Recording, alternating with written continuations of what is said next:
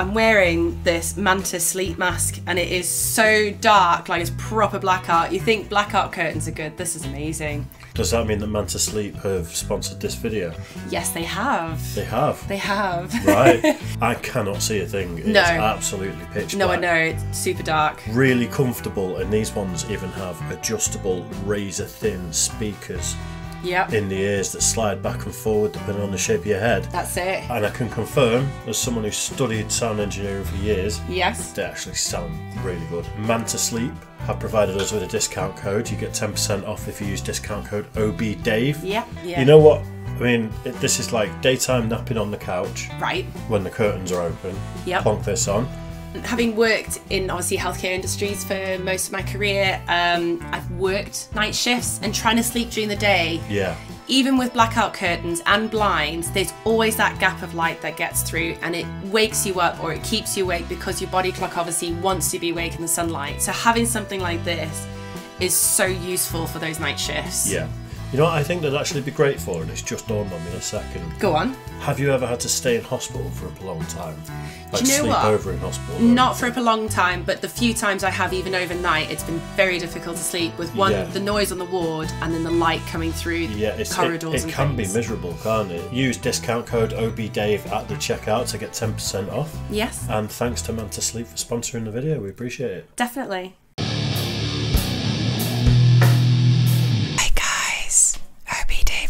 Here. I am Ash, and this is Dave. Make sure to turn your volume up as much as possible. That was delayed. You could have done way better for that. Hi guys, evening, welcome. We're going to do a quick intro on this one because I've just put our first ever ad read at the beginning of it. So I didn't want to take the mickey in terms of people's watch time. No, because we do have a habit of waffling on. We do. And this is quite a long one. Fair warning, I watched this with the Office Blokes a couple of months ago. The Fat Electrician, which obviously lots of jokes have been made. Now that I've said I'm retiring from the Office Blokes to become an electrician. Yeah. Apparently I'm going to be the new Fat Electrician. You're just an electrician. Not fat to me. We're doing a short intro, so let's not get into debating whether I'm fat or not. I feel fat at the moment. I'm sorry, love. Feel free to comment below whether or not I'm fat. No fat shaming. The Fat Electrician. Are you ready for it? Yes. Ah, yes. The time. The video is America obliterates half of Iran's navy in 8 hours. Okay. Operation Praying Mantis. So he's talking navy stuff. In what sense is he electrician? Because he's an electrician, that's what he does for a living. Oh, okay. And then he makes videos where he talks about stuff. Okay. Is that alright? I think so. Sure. Yeah. That the U.S. Navy got upset and destroyed half of Iran's entire naval fleet in a single 8-hour workday. Today we're talking about Operation Praying Mantis. But real quick, this video is sponsored by Zydax Custom Gaming PCs. They are all built right here in America with American-based tech support and a lifetime warranty. It's actually got some really cool merch that he'll show at the end. Yeah. I'm debating getting a Fat Electrician t-shirt. Why not? I think since, because of reacting to his stuff, it'd only be fair as well. Yeah. So I think I'll get one. Yeah, support Or Iran decides, hey, and a lifetime warranty. It's the computer that I use and the one that I would recommend. I'll have them linked down below if you want to check them out. Let's get to this video. All right, important background info. 1980, Iraq decided to invade Iran. Why? Don't really care. Not pertinent to the story. However, at the end of that war, Iran decides, hey, we're going to pull a page out of the old Art of War by Sun Tzu. We're going to cut off the enemy supply lines, deprive the enemy of nice things. It's going to work out great. Iraq's got a weak navy. We're going to wipe out their navy, and then every time they send out an oil tanker through the Persian Gulf, we're going to blow that up. So they can't sell any liquid dinosaur. They can't make any money. They go broke. We win the war. Hooray. It's a solid plan. So they do exactly that. Then Kuwait comes out of left field and they're like, hey, we've been financially backing Iraq through this entire war for the past 7 years. We need to make sure they win so we can get our money back. So we're going to go ahead and let Iraq use our oil tankers to export oil. So Iran is like, well, that's an easy problem to solve. I'll just blow up all the Kuwaiti oil tankers as well, which is exactly what they do. But here's the catch. Kuwait at this point in time is like the one major exporter of oil that wasn't really part of OPEC, meaning that they were selling oil on the global market significantly cheaper than everybody else, driving driving down the entire oil market. And now that their oil tankers are getting blown up as well, it means that Kuwait can no longer sell oil on the cheap,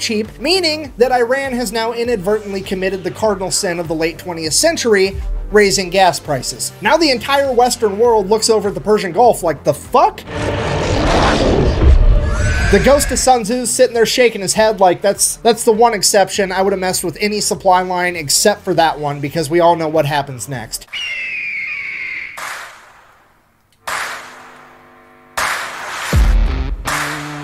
Yeah, America then proceeds to assemble the largest naval convoy operation since World War II, send them into the Persian Gulf to protect Kuwaiti oil tankers. It is at this moment that Iran should have been like, well, that's unfortunate, time to figure out plan B, because this obviously is not going to work out. However, they decide that they're going to double down. What they're going to do is they're going to take a bunch of magnetic underwater mines, and they're just going to spread them out all over the Persian Gulf in international waters, and that's not going to have any consequences at all. So fast forward, April 14th, 1980.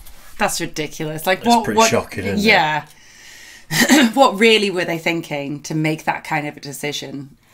I don't know. Desperation, I don't know maybe? what the regime was like in Iran at the time, but No. a lot of countries where it's sort of dictatorships, you get these kind of megalomaniacs that are just like, just do the thing. You know, and there could be generals Don't question going, me. This is a terrible idea. And it's like, no, don't question your supreme leader or whatever. That's it. I get you.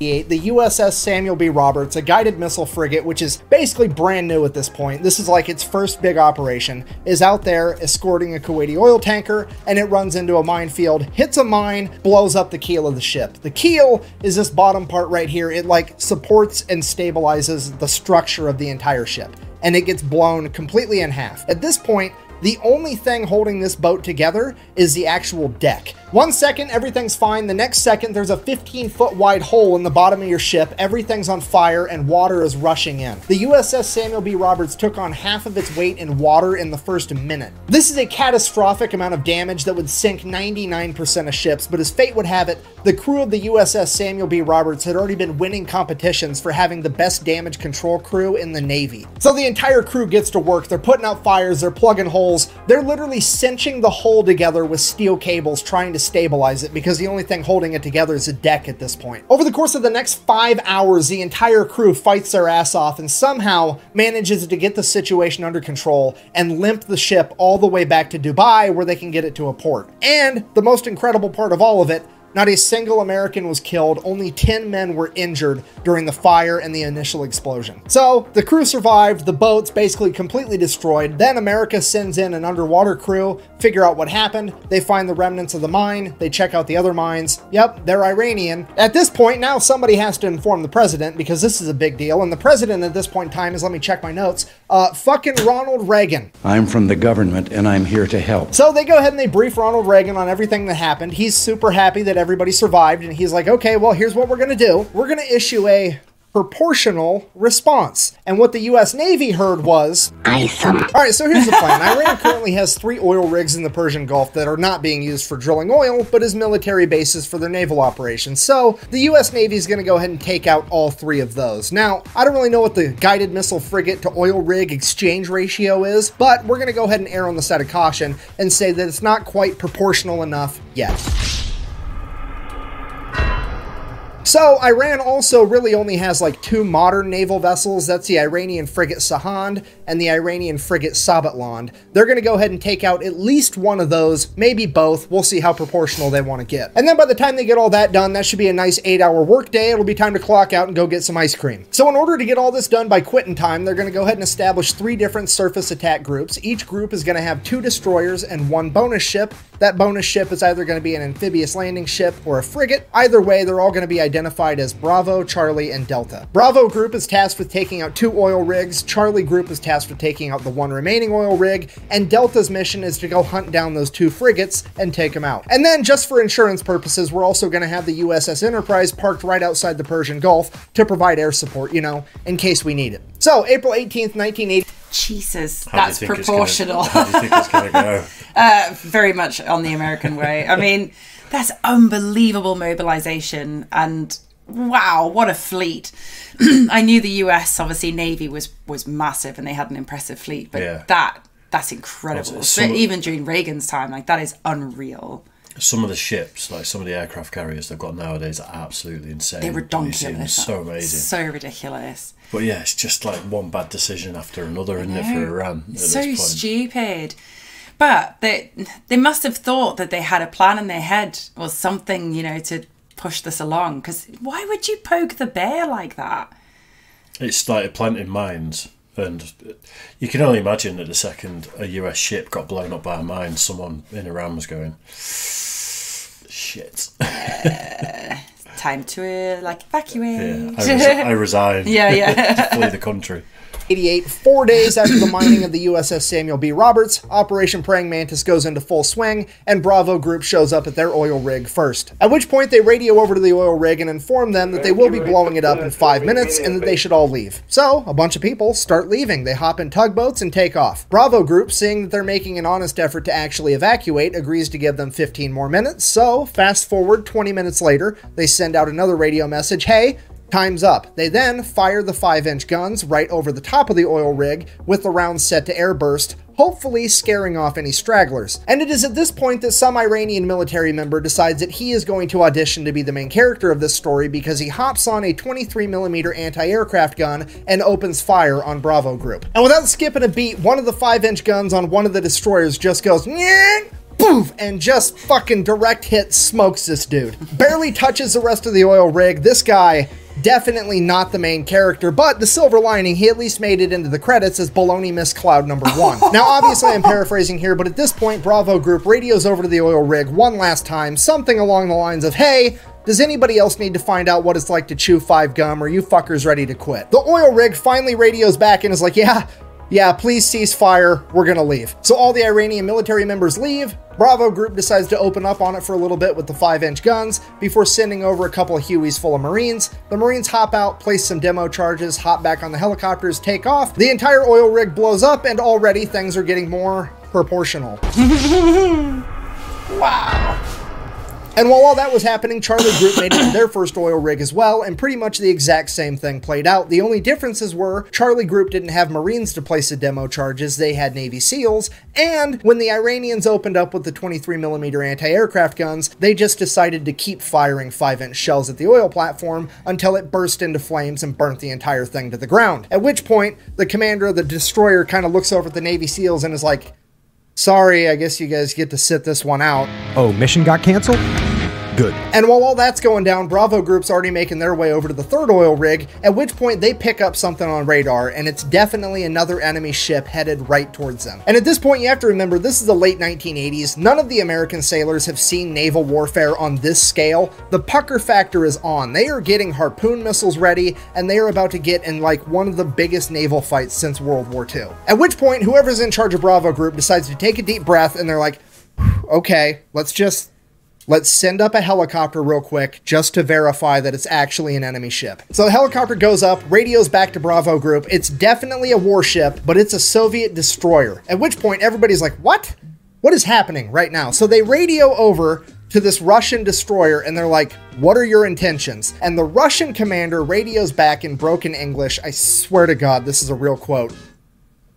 I'm just here to take pictures for history. Look, I know that I bash in the Soviet Union and communism every single chance I get, but this time around, I gotta give it to them. These guys know how to party. Just straight up rolling into the middle of the largest naval operation since World War II to eat popcorn and watch. It's incredible. At this point, Iran finally figures out that there's something going on, but they don't really know what, so they just begin attacking any ship they can find, and the first ship they found was a civilian cargo ship called the Willie Tide, that they begin attacking with Boghammer-style speedboats. So the Willie Tide radios for help. The USS Enterprise responds by sending up a bunch of A6 intruders, as well as F-14 Tomcats. The A6 intruders show up, start dropping cluster bombs, they end up hitting one of the speedboats and scattering the rest. The civilian cargo ship is saved, hooray. Cutting back to Charlie Group, now there's an Iranian fast attack ship coming right at them. So they radio over like, hey, yeah, we're kind of going around blowing up all your stuff, but also we've got a very specific list, you're not on it, so how about you just go away and we'll forget we saw you. The Iranian fast attack ship messages back,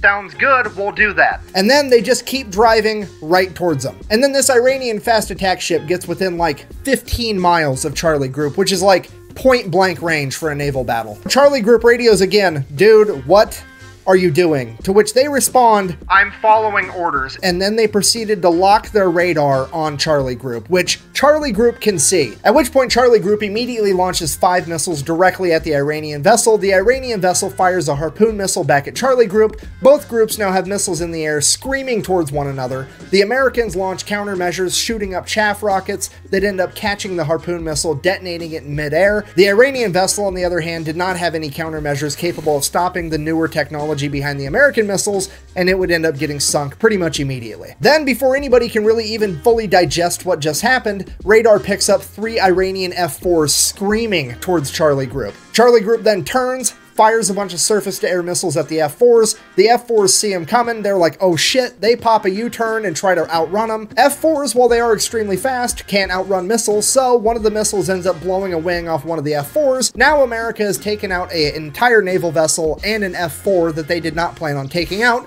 and it's throwing off all of our proportions. And because of that, American leadership orders Bravo Group to stand down, we're not going to go take out that 3rd oil rig, and right as soon as that order gets given out, Delta Group chimes in and is like, hey, we found that frigate we were looking for. So now nobody knows what to do, because on one hand, things are already getting out of control, but on the other hand, we really want to take out these frigates. So American leadership decides, well, we might not even have to make a hard decision. Maybe that's not even the frigate and the radar's wrong. Why don't you go ahead and send a couple A6 intruders over, do a flyby. They can verify that it's actually this new modern frigate, and if it is, we'll make a decision from there. Or so they thought, because the A6 pilots are about to decide that they are in fact the main characters of this story. You see, the USS Enterprise and its aircraft aren't really supposed to be doing a whole lot. They're more or less just there for insurance. In fact, they're only allowed to engage the enemy under one of 2 conditions. One, the President of the United States signs off on it, which is actually what happened with the speedboats earlier.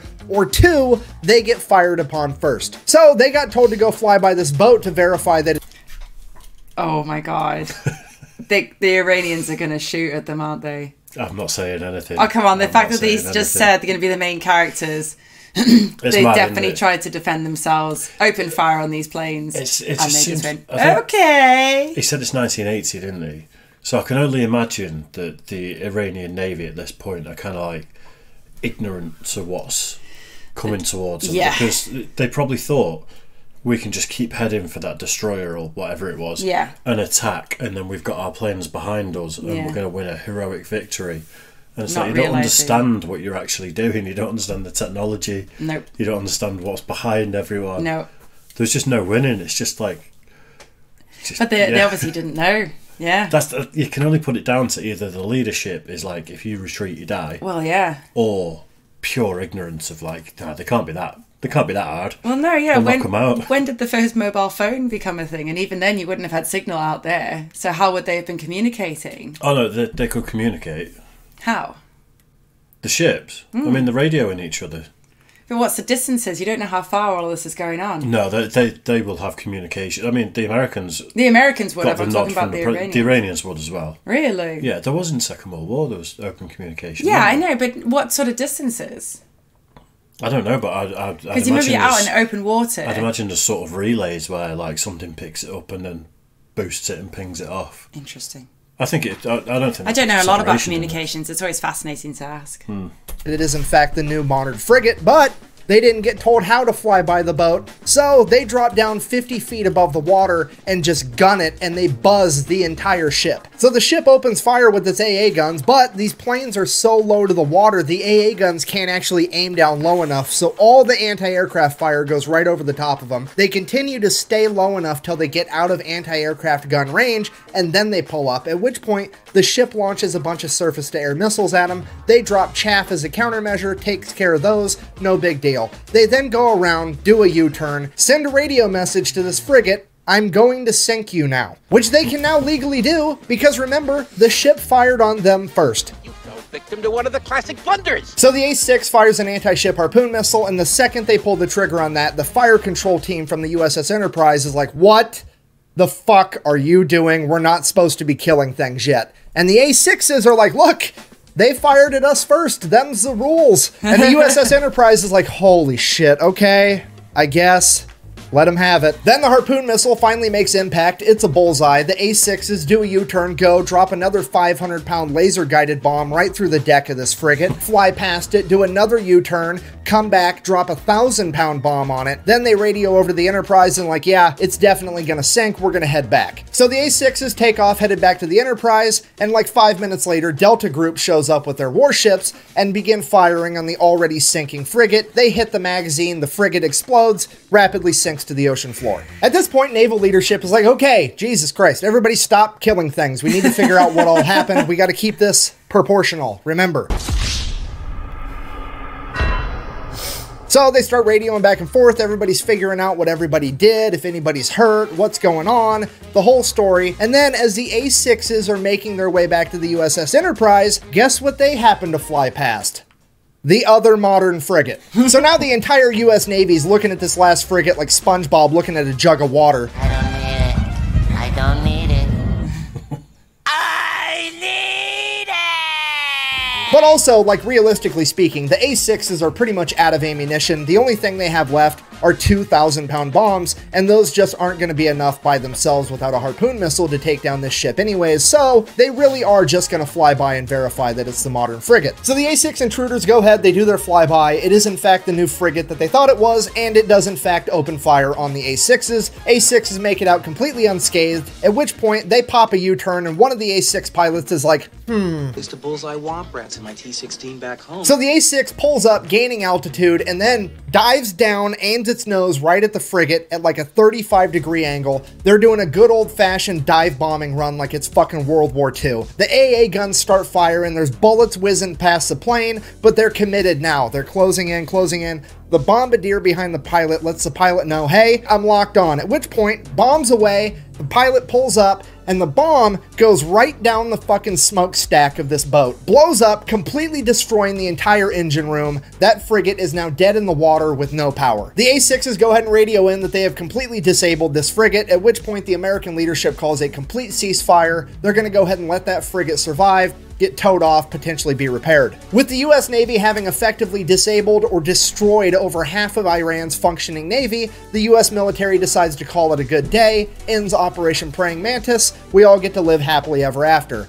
Except, later that night, Iran decided that they wanted to fight a little bit more, and they launched a bunch of Silkworm anti-ship missiles at American vessels. Luckily, no American vessels were actually hit. However, this is now a huge political problem because America has been mad at the fact that Iran even had Silkworm missiles for years at this point, and the American government has made it very clear to Iran that if they ever used them, they would be going to war with America, period. That's set in stone. So the Reagan administration, not wanting to kick off World War III in the 1980s, reaches out to the Iranian government and is like, here's what's going to happen. You're going to go ahead and admit that that was an accident. I'm going to sweep it under the rug and we're never going to talk about it again. Because if this makes headline news and the American people find out, I'm going to have to get real proportional around here. So Iran's like, okay, fine, whatever. It was an accident. Let's sweep that whole thing under the rug. But I am still going to take America to international court to try to prove that it was a war crime to take out my oil rigs. That way I can get reparations and make America pay for it. So they go to international court. They lay out the case. The international court is looking at America like, okay, well, first of all, you're the fraction people. I don't know how you think that this is proportional, but it definitely wasn't. Second of all, according to the Amity Act, you absolutely should not have attacked their oil rigs. This is probably a war crime. At which point the representative for America is like, well, actually, if you read the Amity Treaty between Iran and the United States, it only talks about ships and boats. It don't say shit about oil rigs, meaning I wasn't obligated to not attack those oil rigs. At which point the court is like, hold on. Fucking, he's right, son of a bitch. Okay, well, I guess America's innocent, because I've said it once and I'll say it again. It's never a war crime the first time. And now for the best part of the entire story. America now proceeds... You see what I mean about the merch? That is the exact shit The first time I saw that, I was like, I think I need that. You need that shit. I think I may very well need that t-shirt. That shit. Oh my god, yeah. We'll have a look at the merch store in a bit and see what there is. Okay, well, I guess America's innocent, because I've said it once and I'll say it again. It's never a war crime the first time. And now for the best part of the entire story. America now proceeds to go over to Dubai, pick up what's left of the USS Samuel B. Roberts, tow it all the way back to Maine, then take the ship out of the water, get it in dry dock, cut out the entire damaged section of the ship, including the engine compartment, build another module to fit in its place. This thing weighs like 300 tons. They jack it up, weld it right where it's at, get everything rehooked up, reconnected. And this boat is back out on the ocean 1 year later on April 1st, 1989. It then goes on to get recommissioned and serves in the Navy until 2015. I mean, playing Battleship against America's gotta suck, right? Like, haha, I've sunk your frigate, and America's like, first of all, no you didn't. Second of all, fuck your entire Navy as it picks up your board and just throws it at the wall. So in conclusion, if you do ever find yourself being the leader of a foreign nation one day, the best advice that I can possibly give you is A, do whatever you can to not raise gas prices, and B, whatever you do not fuck with America's boats. We do not like that shit. Thank you for watching. Best way to support the channel is like, comment, subscribe, maybe go buy some merch at thefatelectrician.com. Quack bang, out. I like him. He's funny. He's good, isn't he? He is really good. I like all the little slipping of the memes. It's like SpongeBob looking at a jug of water. I don't need it. I think he does a podcast with Donut Operator. Really? That doesn't surprise me. They seem like they would be friends. Fat Electrician. Let's have a look. Oh, he has definitely got a podcast. Excuse me for yawning. Oh my gosh. Fat Electrician podcast. Unsubscribe podcast. Yeah, there's Donut Operator. Yeah. It's basically, it seems like that whole crew of like, you know, like Brandon Herrera. I wouldn't mind betting Demo Ranch has got something to do with it. Matt Carrick has probably got something in there as well. Doesn't surprise me either. It looks like they have a lot of fun. Anyway, we need to check out some of that. Yes. But yeah, that's amazing. That was great so much at telling fun. Stories, isn't he? He's really interesting. Like, seriously, that they rained hell on the Iranians. That's incredible. Yeah. Like, what did they think? What did they think was going to happen? It's mad, isn't it? It's just crazy. But that's what you see it all the time in history, don't you? Someone small thinks, hey, we can do this. Well, fuel prices here are crazy because of the Russia-Ukraine conflict. Yeah. Well, no, isn't it to do with the canal? The Suez Canal? No, that got sorted. Oh, did that was get like sorted? 2 years ago that happened. No, didn't it happen again recently? There was loads of problems with... No, what's happening at the moment is the Houthis off the coast of Yemen are bombing commercial ships. And that's why the UK and allies and stuff have been bombing targets in Yemen. Because Yemen is at war with Saudi Arabia, and we're providing weapons to Saudi Arabia. That's mental. You can tell how much I listen to the news. The shipping route goes past Yemen for most global shipping to the Suez Canal. Yeah. But now people are going all the way around Africa, so that's why everything's gone expensive. That's one of the reasons. That's crazy. One of the many reasons. Yeah. Anyway, hope you guys enjoyed that too. As always, make sure you like and subscribe. It does mean the absolute world, especially since this is going to be my only reaction thing going forward. Yes, and according to all the comments in the last video, the vote has been made. Your pocket money will be £1.50. Nice. Nice. I'm not that cheap, you know. Got expensive tastes. Where's the door? How do I get out? Save me. You know where the door is. You've paid your rent this month, so... Right then, cheers for that one, guys. Make sure you like and subscribe, as always, again, and we'll see you soon. Bye, guys.